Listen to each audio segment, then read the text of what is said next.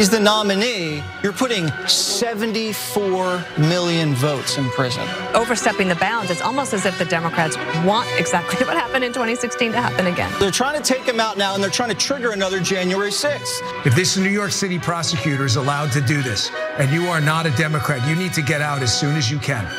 You run the very real risk of becoming a target of these deep staters. Here, we have just gotten word former President Donald Trump has been indicted by a grand jury in New York. As you probably know, this all stems from Trump's hush money case involving Stormy Daniels.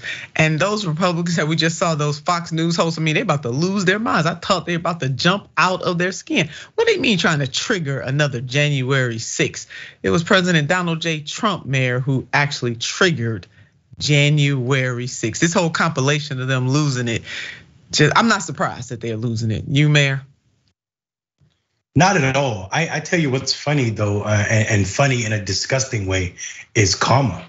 Karma, not just because one of the Central Park Fives, who Donald Trump still refuses to apologize for after he spent $85,000 helping them get a wrongful conviction of these teenage boys, black and brown boys. But karma because this is supposed to be the law and order party. The law and order party, and now all they doing is bashing police every chance they go after Donald Trump. And this is not just the district attorney. This is a grand jury that said there's enough evidence to bring 30 charges against this past president. And I'm glad it's happening, regardless of how much Fox and Donald Trump try to sell you that this is political war. It's not that. It's carrying out law as it should happen, regardless of what position you hold in this country. No one, not even the president or past presidents, are above the law, or should be at least. That is it. And according to New York laws, he broke those laws. So here we are. And the mayor's point about a grand jury, those are people, everyday people like you and me on that grand jury. They decided, as he said, there was enough there, and here we are. This is historic as it becomes, again, the first time a former or a current president is going to be or is indicted in this country. And just reported this afternoon, hot off the presses, a little bit before our show started, Trump will be arraigned Tuesday to face hush money indictment. So that's going to be on Tuesday. An arraignment, many of you know, is the first step within a criminal trial where the defendant gets to go before the court and gets to hear what the charges are against them. So that will happen for President Donald J. Trump on Tuesday. Now, President Biden has declined to comment, but my stunt double, she weighed in per usual. She did. Just simple. Trump indicted. Nothing else to be said. Grand jury votes to indict Donald Trump in New York. Live updates. Mr. Trump will be the first former president to face criminal charges. The precise charges are not yet known, but the case is focused on a hush money payment to a porn star during his 2016 campaign. And Trump himself said his usual nonsense in response to the indictment. Here's what he said in the statement. This is political persecution and election interference at the highest level in history. From the time I came down the golden escalator, I thought the brother was gonna say from the time he descended from heaven. But anyway, let me go on and read what the Hill staff wrote. From the time I came down the golden escalator at Trump Towers, and even before I was sworn in as your president of the United States, the radical left Democrats, the enemy of the hardworking men and women of this country, have been engaged in a witch hunt to destroy the Make America Great Again movement. That is Donald J. Trump, the 45th president of these United States of America. Now he went on, because you know Mr. Trump has to go on. Never before in our nation's history has this been done. The Democrats have cheated countless times over the decades, including spying on my campaign, but weaponizing our justice system to punish a political opponent who just so happens to be a president of the United States. And by far the leading Republican candidate for president has never happened before, ever. Well, you know what?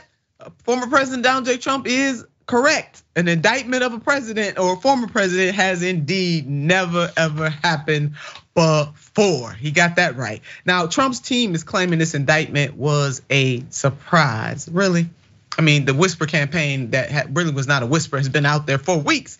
This is what they said. The former president reckoned, along with his aides, that recent reporting about the grand jury taking a break from next week meant prosecutors in the district attorney's office were reconsidering whether to seek an indictment over the matter.